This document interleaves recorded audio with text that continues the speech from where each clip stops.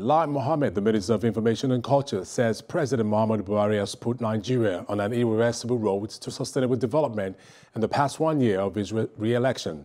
The minister, who made the call at a news conference on Friday in Abuja to mark the first anniversary of the second term, he said that the past 1 year had been momentous, adding that never in the history of Nigeria had so many positive steps been taken in short time.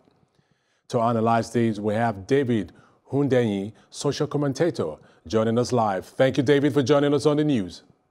I'm great, thank you. Thank you for joining us, and how are you doing tonight? I'm fantastic. In your view, how well has the Buhari administration fared?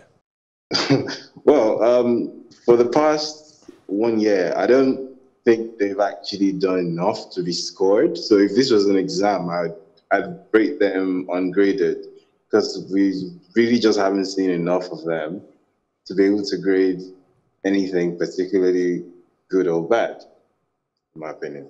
Now, which positive areas would you say this government has excelled in? None. The one thing I would say, the one fairly positive thing, which I think it'd be unfair to not mention, is the new Lagos State Railway, standard gauge railway, which is on the verge of completion. I know obviously this is a multi-government project, but at least, for the fact that someone actually seemed to follow through on that one and through to completion. So that seems to be something worth mentioning. But aside from that, to be perfectly honest, I do not see anything worth shouting out for. Now, let's talk about chances and possibility of what you think can be done differently and improved upon by the administration of President Muhammadu Buhari. Right. Well, to be fair, most of goodwill has already been squandered.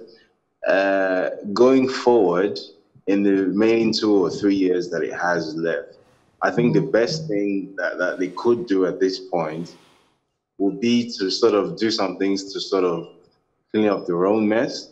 The chief of which would be trying to sort out the debt, the debt revenue crisis which they have going on. Because as we all know, Nigeria has both a debt crisis and a revenue crisis, which all happens to be going on at the worst possible time, at a time of depressed global commodity prices and the coronavirus pandemic.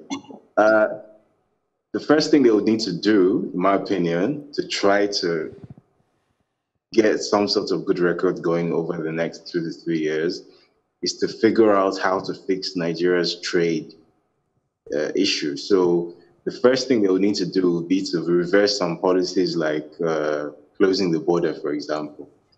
So they need to reopen the border, and they need to find other ways of accelerating and sparking international trade and exports to try to boost Nigeria's revenue profile. They need to find a way to stop borrowing as much as they've been doing, which obviously isn't going to help anyone in the long run.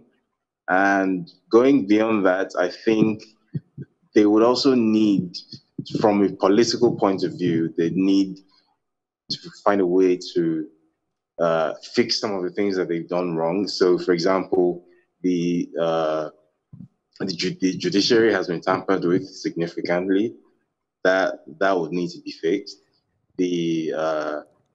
The separation of powers between the executive and the legislature, that appears to have been rubbed off somewhat.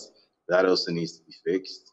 So ultimately, I think the only things that will be done going forward over the next 2 to 3 years that could sort of give them some kind of positive record after the administration will be stuff that will fix their own mistakes.